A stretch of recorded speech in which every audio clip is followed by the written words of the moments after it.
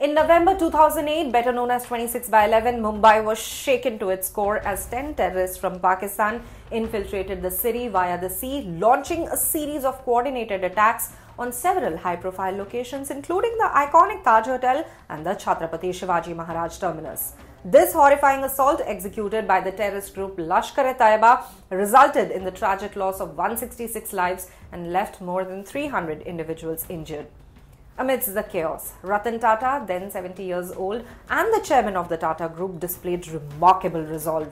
For 3 grueling days, he was seen standing at the Colaba end of Taj Hotel, where security forces were engaged in intense operations against the attackers.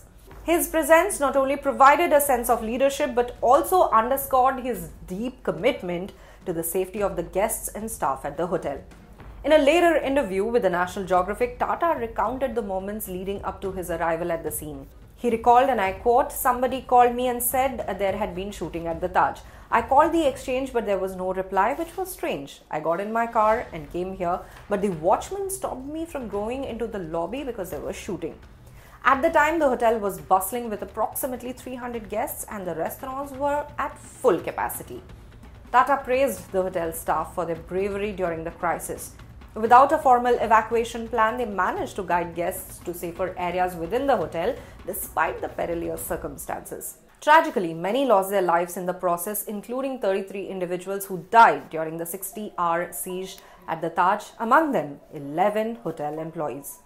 In the aftermath of the attacks, Ratan Tata made a heartfelt pledge to the victims and their families. He committed to reopening the Taj Hotel and ensuring comprehensive support for those affected by the tragedy.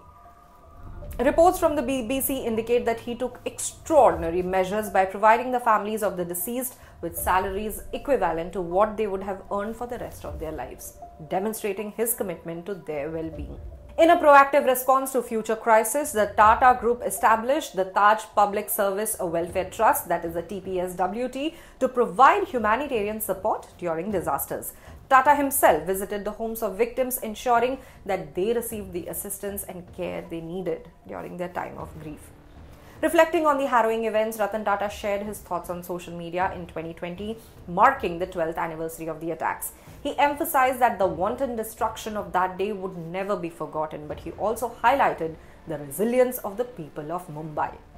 He wrote, and I quote, "The wanton destruction that took place 12 years ago today will never be forgotten. But what is more memorable is the way Mumbai as a diverse community came together, casting aside all their differences to vanquish terrorism and destruction."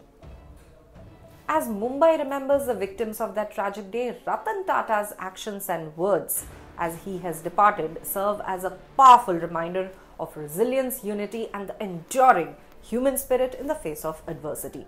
His commitment to supporting the victims and their families continues to resonate, illustrating the profound impact of compassion and leadership in the times of crisis.